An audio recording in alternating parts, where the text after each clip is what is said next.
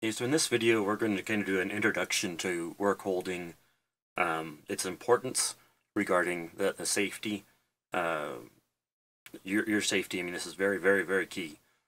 Definitely a topic that you need to pay attention to and is often overlooked or skipped over. And we'll do a little bit on tool workforce as well. So the purpose of work holding on the lathe is that typically on the lathe you'll have a piece that's secured and doesn't move other than rotation. At least that's the idea. You don't want this piece to go flying off or move in or out or to flex or to bend, because you're going to be moving your tooling and you want your workpiece to be stationary other than basics of rotation. And we want that rotation to be under our control as well.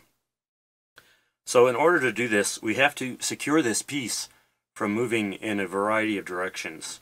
Rather than use the axes and saying x-axis and z-axis and y-axis and a-axis and all the various axes that we have to restrict the movement on, I'm simply going to use more common terms.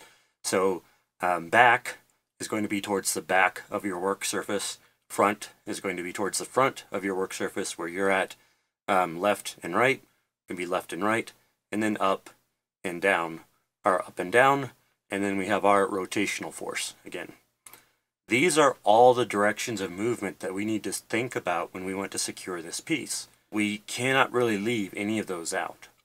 So how do we secure this piece from going backwards? Or, these could be combined, such as, is it going to spin off in this direction or spin off at an angle? These are all very bad things you don't want that piece doing. That piece coming off and spinning at high velocity and you've got a sharp chunk of metal flying at you, safety glasses or no, that can do some damage to you. I mean, you can break bones, particularly with on larger lathes. You can crack ribs and do all kinds of, it can get actually deadly having those pieces fly off. Here, with safety glasses on, you might knock your teeth out. You might bloody your nose. You might give yourself a nice cut or gash or bruise if the piece comes off and hits you. So you definitely want to think about work holding each time you secure a workpiece in there. Now we're going to look at a variety of work holding devices, and the first one we'll look at in detail in a following video is the 3-jaw chuck. Now I'm not going to go into the details in this introduction on the 3-jaw, but I'm going to use it as an example of how it can secure a workpiece. I'm just going to put it on there hand tight. Normally you would want to tighten that down with Tommy bars. So we have a couple of ways of securing these pieces. One is through what I'm going to refer to as a hard stop. Now a hard stop is simply something that the piece cannot move past. In our case, those hard stops happen to be the face of this jaw, as we've got this piece set right now. It can't move that way without blowing a hole through that chuck and the head and everything else. Not very likely, so that's a very secure hard stop. Our other hard stops, from a front-back perspective and an up-down perspective with the nature of the 3-jaw, are going to be the jaws of the chuck. They're providing that force. There's no way that that piece can move out of there unless these jaws physically break. So those are all hard stops. Now we also have a force of a friction stop in this case. That friction stop happens to be the jaws, but only friction is holding it from moving in a right direction in this case. So we're relying on the tightness of those jaws rather than their simple presence to hold it from slipping out in this direction. So that is more of a friction. We're relying on the friction between the jaw and the workpiece to hold it from moving out.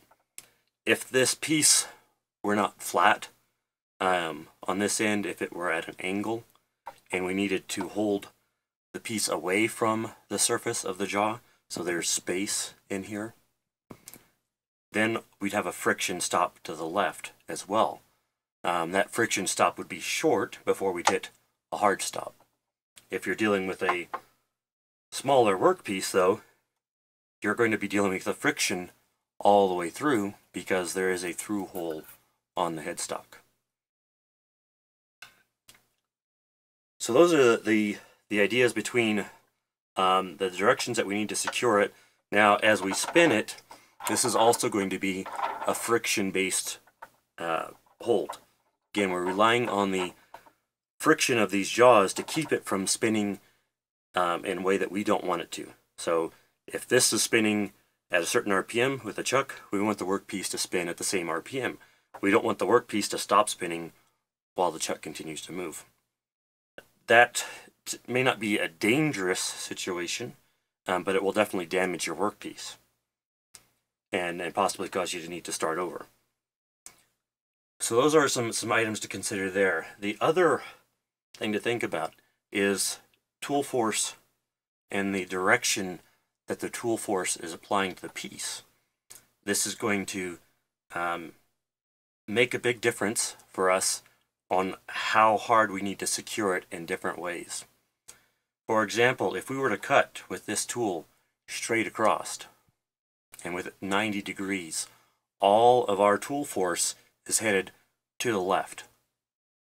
Now, we do have some rotational tool force there as well, which we will always have, but we don't really have, because we're cutting in from here straight, we don't really have any tool force to the back.